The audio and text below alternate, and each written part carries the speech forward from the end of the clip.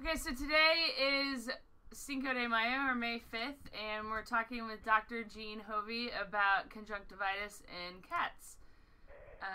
Thanks for doing this again, Dr. Jean. It's my pleasure. So, what is conjunctivitis? Well, conjunctivitis simply means inflammation of the conjunctiva, which is the kind of the lining tissue, the mucous membrane that covers the inside of the eyelids and the surface of the eye. Okay.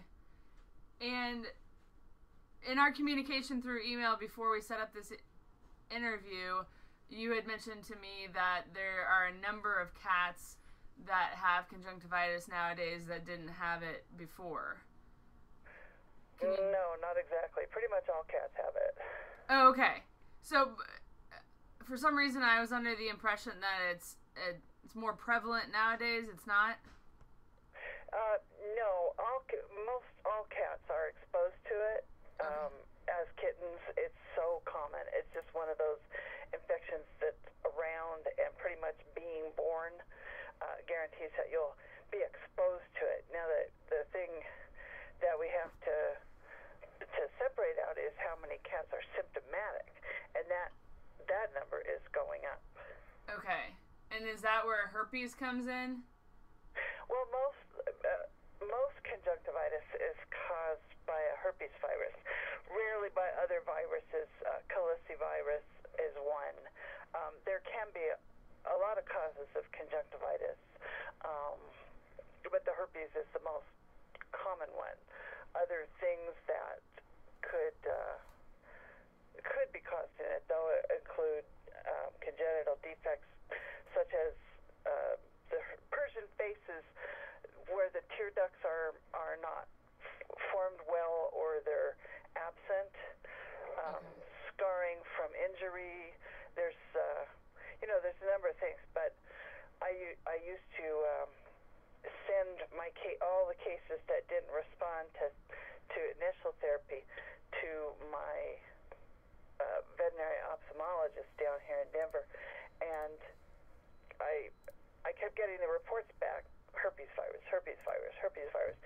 So I ran into Dr. Chafkin at a luncheon, and I said, "Geez, Matt, are they all herpes?" And he said, "Yeah, pretty much all." So it's pretty unusual to see other causes, and herpes is almost always complicating it, even if there's something else that started it. Okay. But the other thing to note is that if cats weren't exposed, we kind of give it to them when we give the rhinotracheitis vaccine, which is rhinotracheitis is just another nicer name for herpes. Okay. So what are some of the signs that your kitty has conjunctivitis? Well, often though, you'll just notice them squinting one eye. Oh, okay. There may be a discharge, and it can be any thickness or color. It can be watery, it can be goopy, it can be green, it can be clear, it can be yellow, it can be white. You may notice that the eye looks puffy and swollen and red. Not all cats will have all symptoms, and sometimes they're very subtle. The squinting is a big one, though, because that shows pain. Squinting is a sign of pain. Okay. So that's definitely when you want to get on it. Okay. And so what do you do? What do you mean by getting on it? What are the options? Well, as you know, viruses are pretty much impossible to kill. Antibiotics are not useful. They don't help. Sometimes vets will prescribe antibiotic ointment for the eyes or some kind of tear solution. Those generally also have a steroid in them to get the inflammation down, which reduces the pain. It's a very small amount of steroid, but you have to remember that steroids suppress the immune system, so you may be kind of working at cross purposes. By suppressing the immune system in the eye, you may actually make it worse. So you want to use steroids with caution, but if the cat is very uncomfortable, it's certainly a valid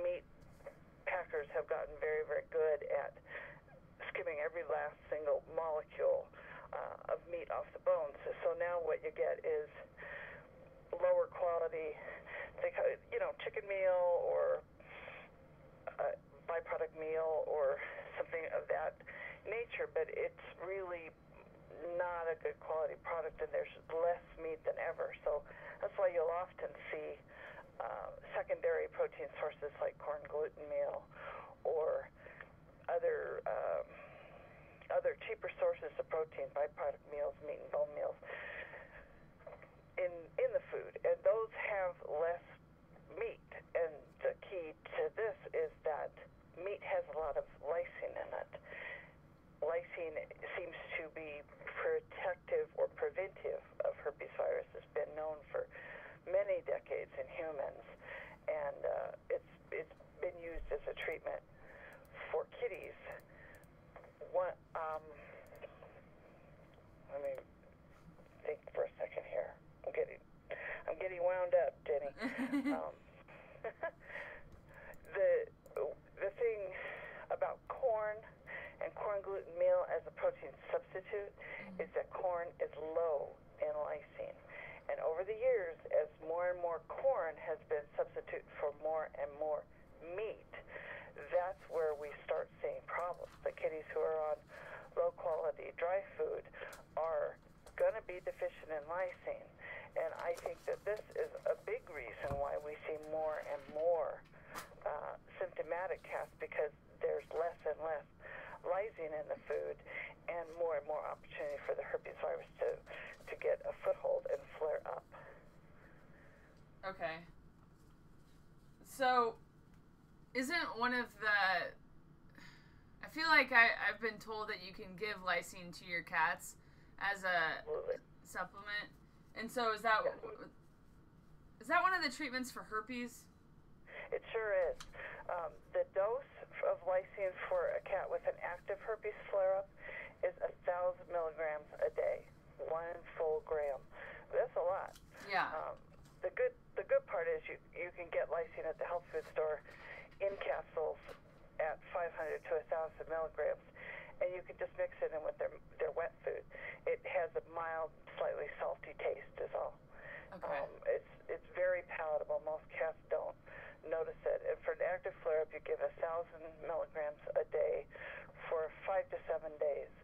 And then you can just routinely add lysine at about 250 milligrams a day as a supplement to prevent, to supplement the deficiency and prevent further flare-ups.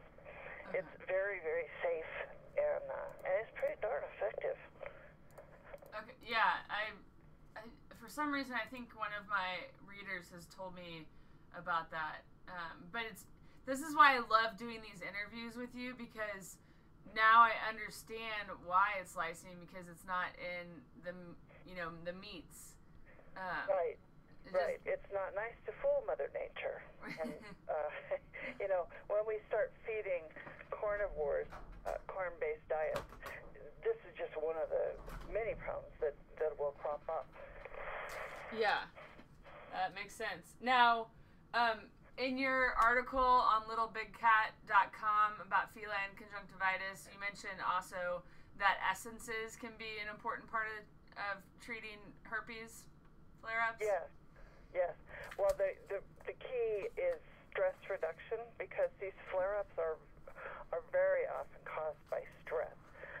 We see a lot of this, in at certain times of year, like right after the Christmas holidays.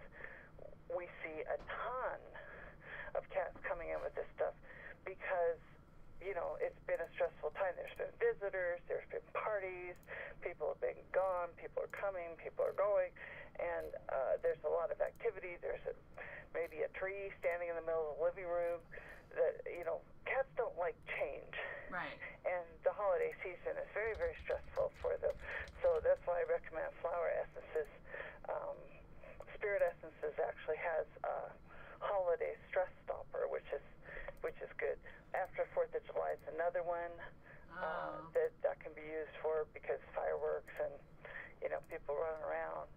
It's 4th of July is pretty stressful on cats. Yeah. I think it can be stressful on dogs too. Oh yeah. A lot of dogs get totally freaked. Yes. Narcissists can of course be used in dogs too. Yeah. My mom's dog acts as if he's in trouble during fireworks. It's kind of sad. Oh. Yeah, they don't know what it's coming from, and they take it very personally. You know? Yeah.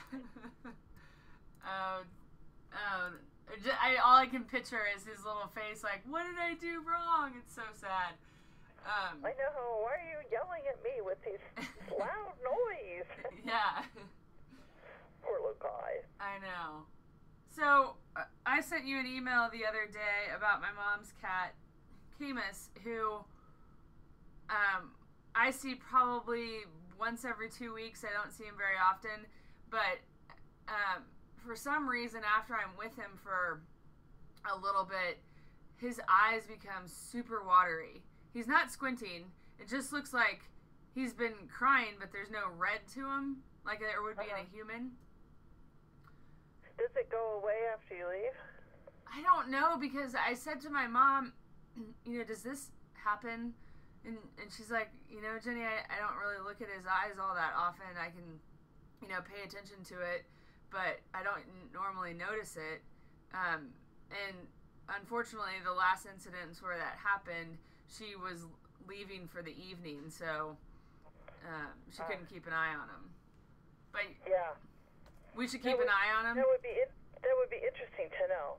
And you had asked about potential allergies.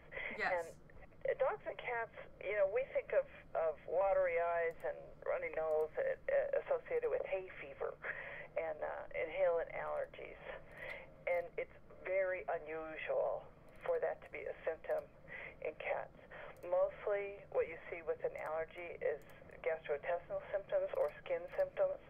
It's pretty rare for an allergy to cause that particular symptom.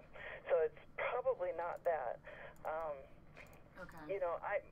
I have 2 cats that, and I've only seen this in one other cat, and I have probably seen 10 or 12,000 cats in my career. Their nose runs when they purr.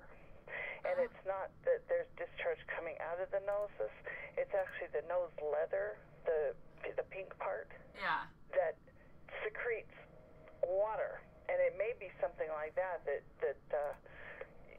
happening to your mom's cat, that it's a pleasure thing, because he's, if the nose leather can run, I assume the eyes can run. And some cats just have these little idiosyncratic behaviors. There's no particular reason for it. And it's not harmful. It's just kind of more a curiosity thing. But it would be interesting to know if it only happens when you're there, and it goes away quickly when you're gone. And it may, it's probably one of those things we'll never know completely for sure what's causing it, but it probably isn't hurting the kitty. Okay. Well, I'm definitely adding it to my list of things to ask the animal communicator the next time I talk to her. Oh, yeah, let me know what she says. I will. Do you think that talking about the nose leather and purring in association with that, maybe that could be a correlation with his watery eyes, is that something that could happen later on in life? Because I don't recall him ever doing this as a younger cat. That's a good question. I don't think I noticed it when they were kittens, but pretty young. Okay. I noticed it. Okay. We talked in the article. I talk about Willard water, and Willard water is really interesting stuff. I've looked on their website. I have no idea what it is or what it does, but I add it to their water fountain, and because one of my cats has Sundance has flare-ups, and as long as I put Willard water in their water, he really is pretty good. He just has a little, he has, eye boogies in the morning. Yeah. Every morning he comes in and has me pick his eye boogies I don't notice it too much with the other cats. They don't seem to have such a problem. And Sundance hasn't had a real flare-up in years because he's been on the Willard water constantly. Yeah. So it's a really interesting product. You can get it from Vitacost.com, pretty cheap. Okay. You can get it at health food stores. Vitamin Cottage has it. So, it's not that expensive, but it's not, it's not like completely cheap. But what I do is I use an ounce in a gallon of water, and then use that to refill their bowls with. Okay. So that they always have a little bit. I don't know what it does or why it works. It does work. There's also a homeopathic remedy from a company, Ayura. I don't know. I couldn't tell you how to pronounce it, but they produce homeopathic remedies for herpes in humans, and I have seen this stuff absolutely work miracles, overnight miracles. Wow. One of my neighbors, when I lived up in Jamestown, the second floor was 3 apartments, and the next door apartment, Bill and I would just leave our doors open all the time, and our cats would run back and forth, and that was a lot of fun for them, and they got a lot of social interaction. And when he got 2 kittens, one of them had really, really severe conjunctivitis, so he was miserable. His eyes were puffy and red, and he had, pus-looking goop running down his face. It was really sad. He was obviously in a lot of pain. Yeah. And we put him on this stuff. It's about $50 a bottle, I think, but you get 100 tablets, and you take 1 tablet and put it in a 1-ounce dropper full of water, and you use a few drops of that in their food, and just once or twice a day, and so 50 pellets will last you. I mean, I bought 1 bottle years ago, and I've used it for clients' cats. I've used it for my cats, and I still have a bunch left. So it's very cost-effective, and it's really terrific. I haven't ever seen anything that works like as well. And when we started Snickers on it, he cleared up immediately, and it was just great until Bill ran out. And it was the day before he came over to get more, and Snickers overnight flared up horrible. So it's a palliative remedy. It's not curing anything, but it is palliating, and it's keeping poor little Snickers real comfortable. Okay. I haven't been able to find that online, so can I send you an email to see if you can find it as a reminder? Yeah, I haven't looked for a long time. I figured it was probably still there, but I'll check it out. Well, I could have spelled things wrong. Yeah, it's a funny word, and it's kind of coincidental because Ailurophile is the name for cat lover, and it's the same root word. It's, the same first few letters, so I always found that very coincidental, although they do not advertise it for cats at all. Okay. So. Okay. What's interesting that I would think this might be correlated is one of my, goals is to get more cats off of dry food, so I highly encourage it anytime someone writes into me with a poopy butt problem or whatever. And the readers of Floppycats that have made the transition with their cats, one of the things that comes up often is that their cats don't have any eye gookies in the morning. So it makes me wonder if the canned food has more lysine in it because of the additional meat content. Absolutely. Okay. Yes. It's more natural. Right. And it's when you're putting one thing that over the years I've learned is very true is if I eat a lot of sugar, I will catch a cold. Oh. It's when you eat sugar, it suppresses the immune system. Well, corn and other grains convert to sugar in the body very quickly. So a high carbohydrate dry diet is basically Fritos and Twinkies. Okay. And with the emphasis on the Twinkies, and it produces a lot of sugar in the body, and I think that's a tremendous stress on the immune system. Yeah. So that, and when you calculate the protein content, that's a good point to bring up, because people don't understand. They look at the dry food and it'll say 34% protein, and they look at the canned food and they'll say 10% protein. So obviously the dry food has more protein, right? Right. Wrong. Right. You have to calculate out the water, and it's a simple calculation, but we can give people a link to it if we need to. But what is important about that is that canned foods tend to be, even if they say 10% protein, that is really about 45% protein on a dry matter basis. So it's much higher in protein, and the ingredients tend to be a little bit better quality because it's harder to disguise bad ingredients in a canned food than it is in a dry kibble that's is made with a dough that you don't know what's in it. You don't know if there's circus elephants or German shepherds or whatever. Right. I don't like dry food for cats at all. Yeah. And certainly, when I travel, the cat sitters leave a little bit of dry food out, and I do notice when I get back, it takes a few days to reestablish their balance, and Sundance usually has some of that issue. Today he was fine, so I've been back since Wednesday night, so it just took a couple days to get him back on his normal diet. Gotcha. Okay. Yeah. One other thing I've found that works pretty good for this, for me, is, and it's actually working for the cat, it's called redox signaling molecules, and the product is called ASEA, and you can actually use it directly in the eyes, which is what I do for myself. I have dry eyes, so when that's bad, I use it directly in my eyes, and I mix it with the cat's food.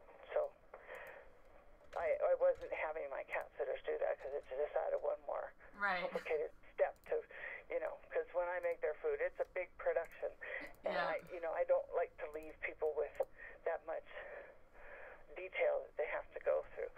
So so that they're also doing better on that account as well. Well, good. Yeah, I understand what you're saying. Sometimes I start adding up everything I do in a day, and I'm like, I can't ask someone to do all this. It's hard. It's really hard. When I have 4 cats, and and they're all older, so they all have little issues, and it's what we do just out of habit. You try and write it down so somebody can follow the steps that you take every day. It's like, holy cow, I can't ask somebody to do all that. Yeah. We do spoil them. Yes, we do.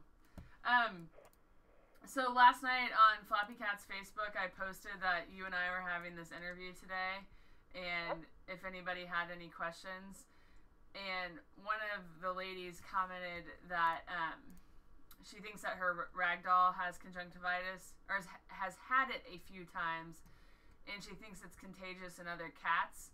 Is the contagious part more the herpes thing? Yeah, but it's not contagious in the conventional sense, because it's so contagious they all have it.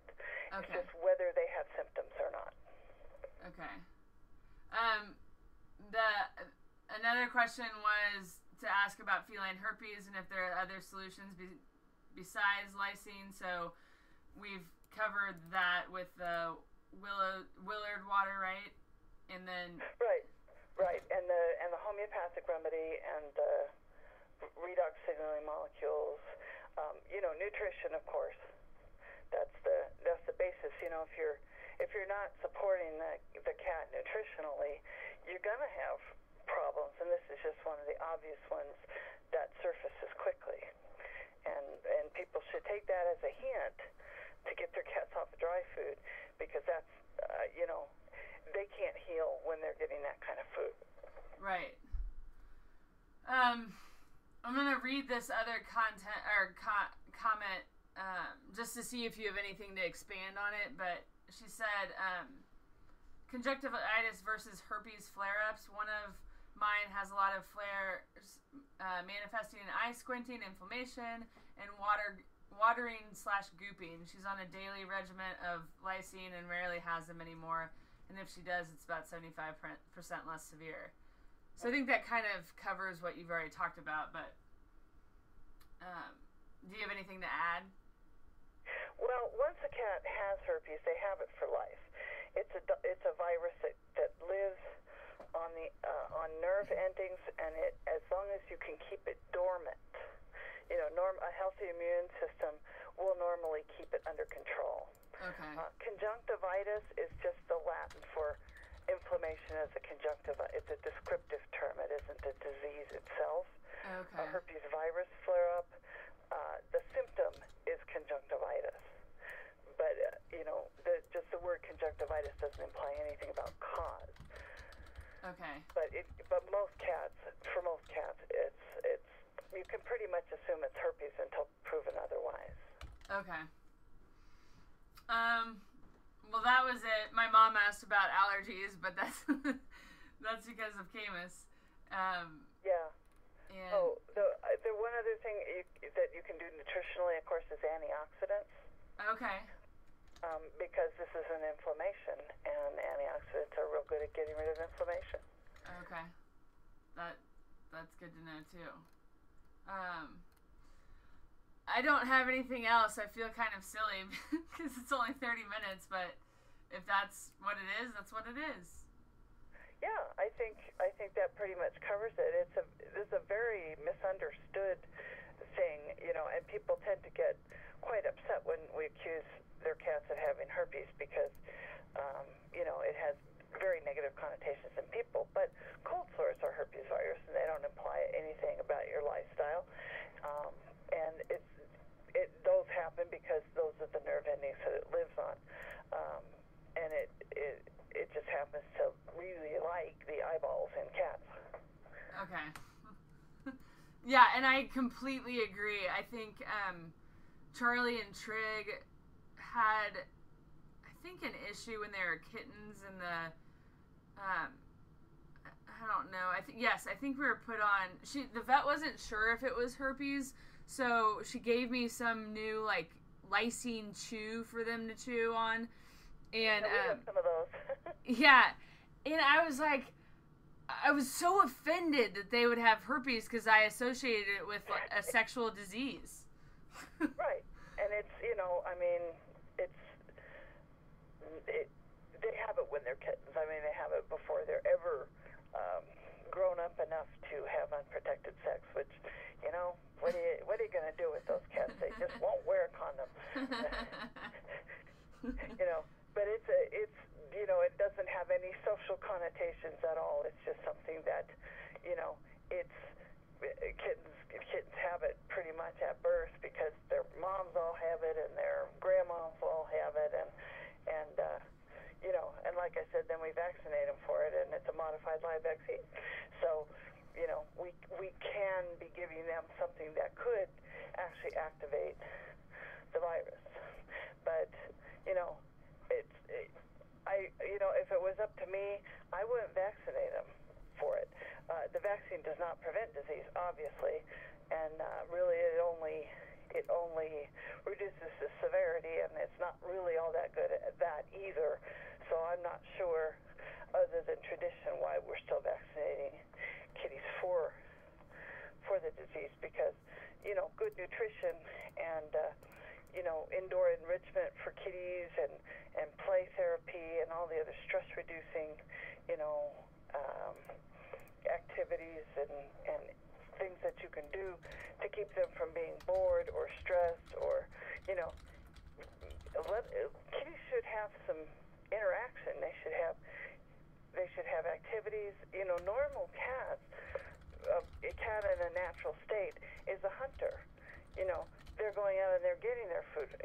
So maybe treat-filled toys, that kind of, Kong toys for cats. They have them. They're called slim cat balls are pretty good, and you can put little treats in there. You can put greenies or whatever you want in there.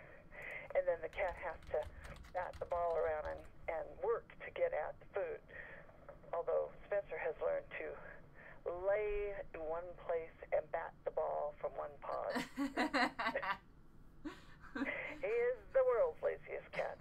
But, I mean, all the things that we normally do for stress reduction, all the things that we normally do to keep the immune system healthy, the best defense is a good immune system. Yeah, absolutely. So, and listening to you talk right now made me think of, if my cat doesn't have herpes, giving them lysine wouldn't hurt them, is that correct? Correct. Is there any reason why you would go ahead and do that if they didn't? Well, if it ain't broke, don't fix it. Right. It's just gonna be an added step for you in preparing their food and an added expense. If you don't mind that and you want to really prevent it, but if you're doing other things right, your cat should not have a problem with herpes. Most cats do not. Okay. When they do, it tends to be chronic and very difficult to get under control. But it's possible, and once you have it under control, then the preventive measures we've talked about should really minimize any future outbreaks. But you don't know. Maybe your neighbor's house is under construction or something. That's stress, that's noise, that's trucks and workmen and hollering, and when the stress is in the eye of the beholder. Right. Really, if your cat thinks he's stressed, he's stressed. Right. And stress is a big factor in these flare-ups. Yeah. So you go off to work, you don't know that fire engines were roaring up and down the street all afternoon, or you don't know. I say that because my cat actually, I moved into a house in Inglewood, and it turned out that it was on a snow route, so there were snow plows involved. It was also a major route for police and fire. So when I was at work all day, I wondered why Puzzle was hiding in a closet. Well, when I moved, I found out it was because it was a very stressful place for her because of all these unpredictable things that would happen on the street. And when I finally quit my job and was home all the time, I noticed what it was. It's like, oh, I see. So then we moved to the mountains, and it was all good. But they like that move too. So I know that you mentioned you could buy lysine at the drugstore. What do you think about the chews that I mentioned that my vet gave me? Oh, well, let me look at them. I think they have like 500 milligrams of lysine. I mean, it just depends on how many milligrams you need to keep the. I have so many treats here. But are chews just like an easier way for humans to deal with it? Well, it could be, but chews are not. They don't have the greatest ingredients either. Right. A lot of times they have sugar in them as a preservative, and it's just. If you want to be lazy, that's fine, and and you don't want to open up a can and sprinkle a capsule in it. Well, your cat doesn't have good odds of staying exceptionally healthy. Okay. Having a cat is work.